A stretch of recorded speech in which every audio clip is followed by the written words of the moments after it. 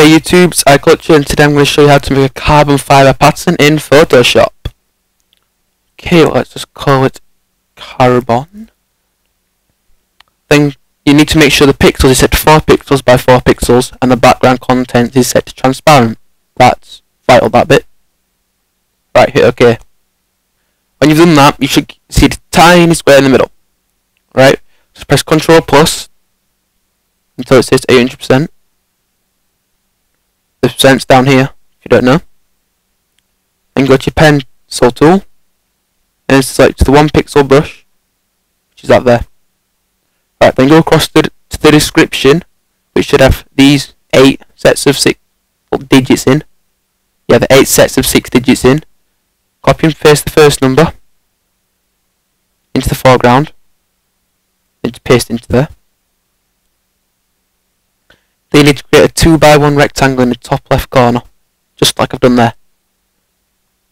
Then go back across to the description, get the second number, across to the foreground, paste, come on paste, yeah, paste it into there, and do your rectangle again. Copy and paste the third one. Copy it into there, don't paste. Yes, do paste. Paste it into there. Then do that. Why have I made that bigger? I don't know. Then go back to the description. I know you've probably twigged what to do by now, but just keep watching, just in case you mess up the next bit. Then go back to here.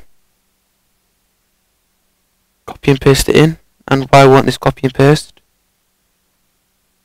I seem to have trouble with that number. Don't know why. But anyway. Do the next one on the bottom. And then for the 5th one, you do it in the top right hand corner instead of the bottom left. Or the bottom right, should I say.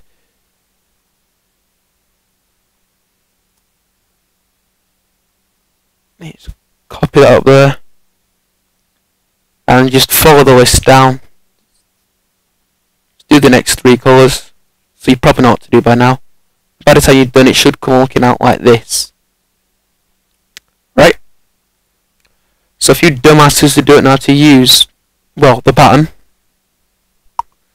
use it like this. You can either use it in the pattern stamp tool, which you can use it as a stamp, I suppose, or a brush, whatever you want to call it. Or you can use the fill tool, which you'll need to set to pattern because by default it's set to foreground. Yeah. Before you finish, make sure wrong one again. Make sure you go to edit, define pattern, and then call it carbon fibre. Right?